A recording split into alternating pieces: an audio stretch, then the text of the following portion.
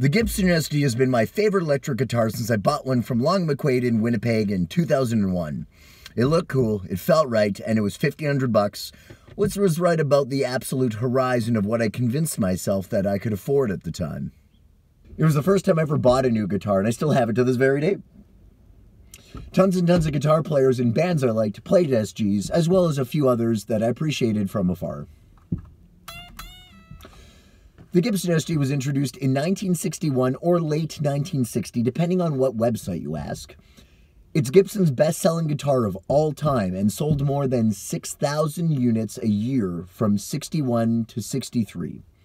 I wasn't able to find the current total units sold, but considering that Gibson sold over 150,000 guitars in 2017 alone, it's got to be in the millions by now.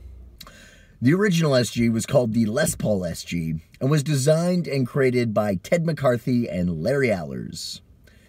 Larry was a foreman of the woodworking area, and at some point he got promoted to an engineer.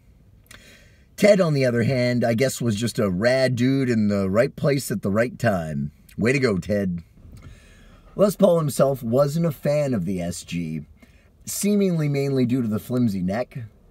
The simpler body reduced the production cost, and the double cutaway made the higher frets more accessible. However, it also upped the chances of a whoops moment ruining your night and you having a two-piece guitar. It was at one point advertised as the fastest neck in the world, which to me seems more dependent on the operator. Anyways, Paul didn't buy into this. His name was taken off the guitar in 1962 and it became known as the SG Standard. SG stands for solid guitar, which I'm guessing was an inside joke, since SGs are famous for being just the opposite. 61 or 62 SGs unrepaired are super duper rare, and my own broke in 2005 where the neck meets the body. That one was probably more on me. Maybe I shouldn't have thrown it as high, or maybe I should have done a better job at catching it. Gibson's most sustainable numbering system was launched in 1977. It was an 8-digit number, the first and fifth representing the year, and the 3 digits between representing the day of manufacture. The digits 6 to 8 indicated a sequence number, which I never found out what that meant. Gibson currently has 18 different models of SG for order on their website. Other sites have listed over 40 different models from over the years. My guess is it's probably even higher than that right now. Gibson's still putting out new models of the SG, like the 2020 Tony Iommi Signature SG, nicknamed the Monkey. The heavily modded guitar was Iommi's fave in the Sabbath years, and a limited run of 50 guitars will include 25 right-handed ones, even though the original was a lefty. Nothing was overlooked. It has the same pickups, tailpiece, even the little monkey sticker.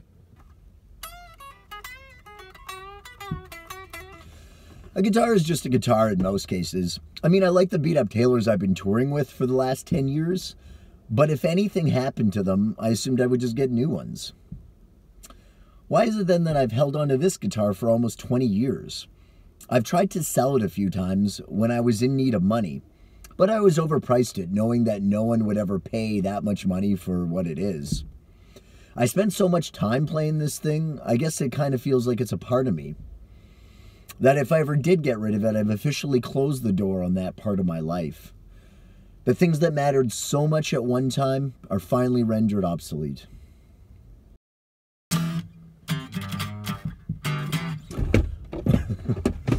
Whoops.